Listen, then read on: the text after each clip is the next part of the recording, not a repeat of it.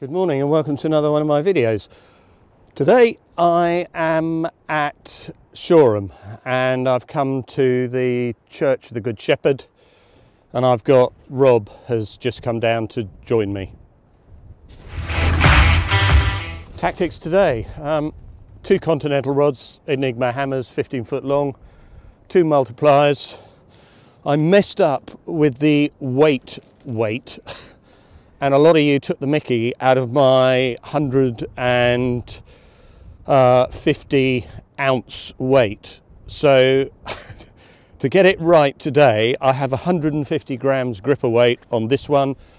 I've got a drop down rig, single hook, size 4 to a sardine, which I've just cut in two and whipped onto it.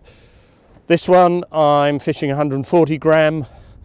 And again, it's a drop down rig, beads. I've got a salted lug and a frozen black.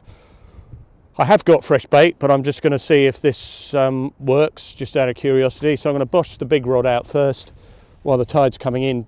So I've got a bit of distance and I'm just going to leave it. And then this one I'm hoping to catch plaice on is the plan. So let's crack these rods out.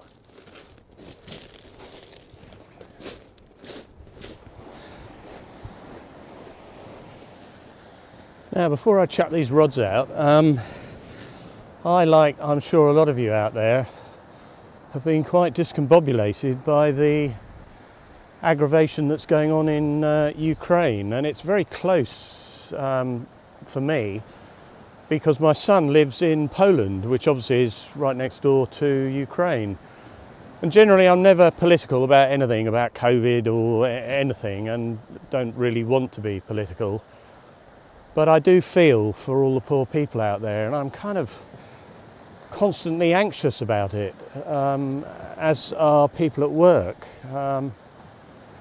which is ever more reason for doing what I do, to try and smooth all the stuff that I have jumbled around in my life.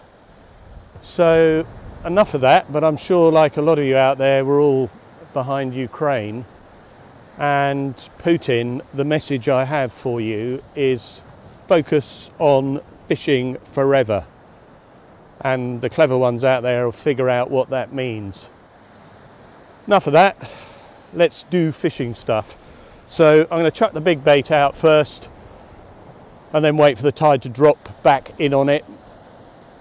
I'll measure out from here to up there how far I need to cast to get out onto the mud to target the plaice, but let's chuck these out.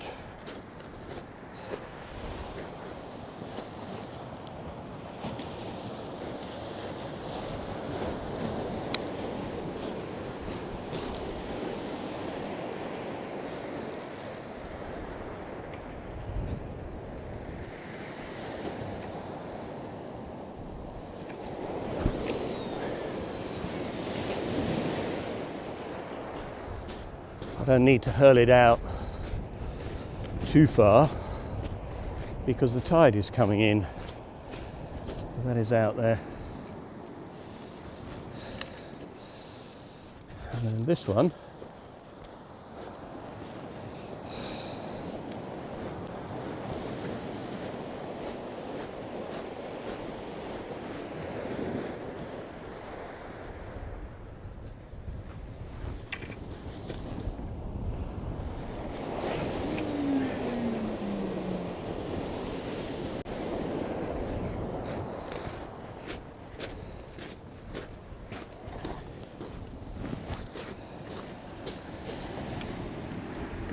okay.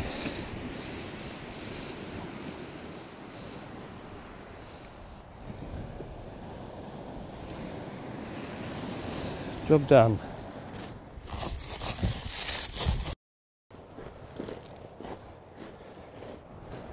So today, kind of spur of the moment, I was going to go ray fishing yesterday down at Dymchurch, but the weather was rubbish and I didn't fancy a 2-hour journey there and a 2-hour journey back to stand in the rain and watch my rods bang around. I was going to fish on the low tide, so there was nothing to kind of protect us from the wind. So I called a rain check, so I'm going to do that maybe next weekend. And then the weekend before, because a few of you asked me where was I, the weather was rubbish and I was doing stuff with my wife and my new dog, who has charmed my life, although my wife is very insistent that the dog loves me more than it loves her. And I can continually tell the dog it must share the love, because we don't want any jealousy between me and my wife. In that, I was going to say hairy triangle, but they're probably not the words I really want to be using. I've got Rob behind me. He's trying out his new reel. It is pretty windy today, as ever with the way of my fishing, but the wind is coming from that direction.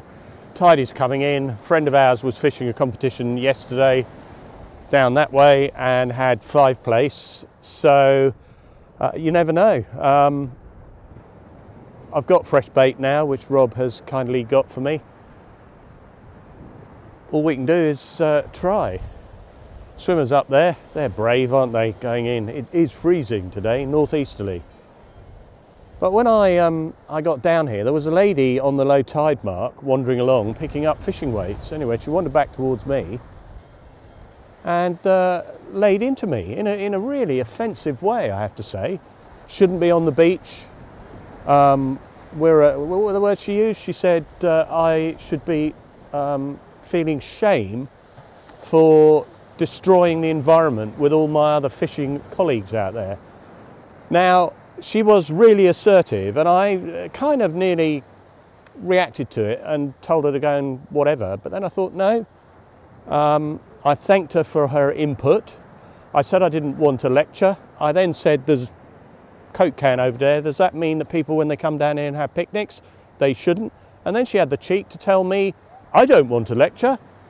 Anyway, I then told her to mind her own business and leave me alone and stop harassing me and go and do other stuff.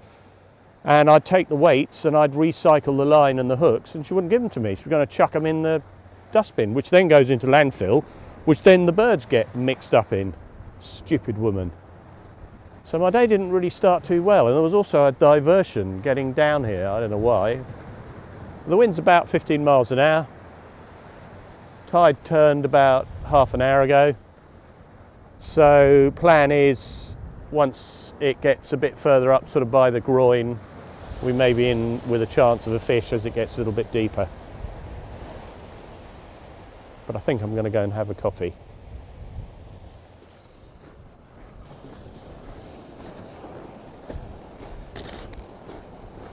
Now, Rob has bought himself a new toy. So, what did you get, reel-wise? Reel, it's the Penn Rival 7000 long cast blue, because it's blue. Hey, and how's it working? With two spare spools. Haven't actually gone for full power yet, but I reckon with a light braid and nothing on the end other than the weight, I'm probably getting 150 yards. Bloody hell. I mean, for an old bloke, it's not bad. That's not bad. I'll have a quick chuck and of course it'll all go wrong. Now, let's put Rob under pressure. Let's just see how far out this goes.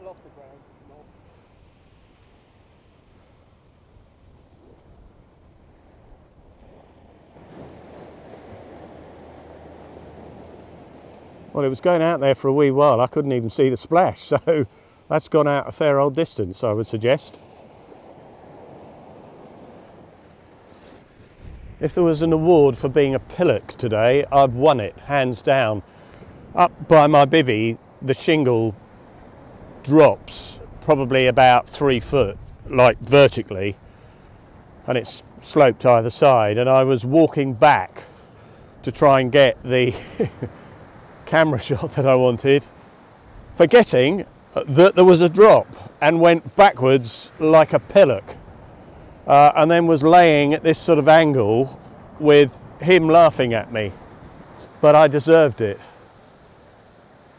So let us hope the rest of today's session is a bit smoother, that I don't get any more lectures from miserable, I was going to be, but I'm not, but you know what I mean, you know what I'm thinking. Let us put that to one side and not let it upset me. I was fishing a few weeks ago down at Ramsgate, and there was a huddle of people sort of just away from me in a sort of semicircle with an older lady, and they were carrying like a big purple screw top jar, and then I realised as I saw the contents go over the side that they were scattering someone's ashes, which was really touching. But what kind of made me think of it is that I was down here, I suppose about a month ago, with Martin, and the tide was right out, and I saw him go down the beach at 7:20 in the morning with a can of Guinness, and I'm thinking, what is he doing? That's a bit early to be drinking Guinness. Anyway, he walks down the beach like this, walks out a bit, and then pours it into the water. What's he doing? Maybe he's praying to the fish gods. But it transpired, and it really touched me, is that his dad, his ashes were scattered by the lifeboat people near that bit that we were fishing on. And whenever he comes down a couple of times a year, he always remembers his dad. And that's where I'd like to go, is out there, and people to do that and remember me. Because I remember my uncle with great fondness. He was a curmudgeonly man. He was a difficult man to get on with, very opinionated, but like all of us, lots of flaws, but I really, really miss him. And he's the chap who got me on the fishing journey, and I always kind of every week remember him, and he makes me chuckle. I think of him sitting there with his pipe hunched over his fishing rod on the rivers we used to go to, catching little brown trout and eels, and sitting on the beach drinking whiskey with a big cigar. Bless him. So I want to be remembered one day like that by people I've fished with. There's a very tame crow here. I wonder how close he'll come. How about that? That's close, isn't it? Oh yes. It's rather good, isn't it? My good turn for today.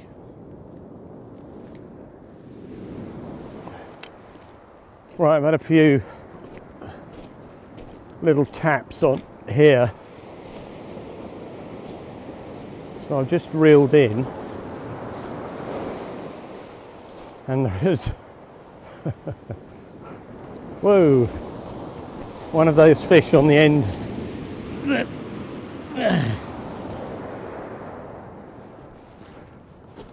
we shouldn't really be proud of, but it's a fish. And I've caught a fish. Wahey. Albeit one of them. A little rockling.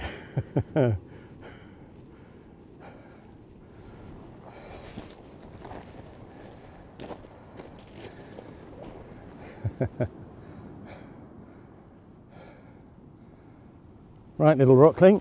Let's get you back in. Well, rockling, you have saved the Terry Wogan. In you go.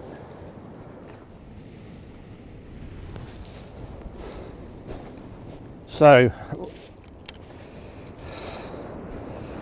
Rob and I have just been reeling in, changing baits, reeling in. There's some big snag out in front of us. He's caught on it, lost a load of gear.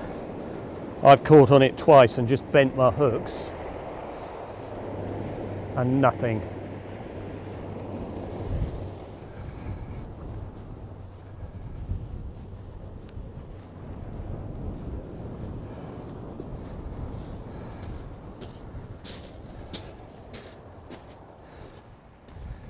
Fishing is contrary. Okay, I think a ragworm. Let's try that. So I put a, as you can see on here, a ragworm lugworm combo, and let's see if that makes any difference. But it's not looking good that the baits are not even being stripped by crabs, and we're getting close to the top of the tide. But there we go. Let's wash this out.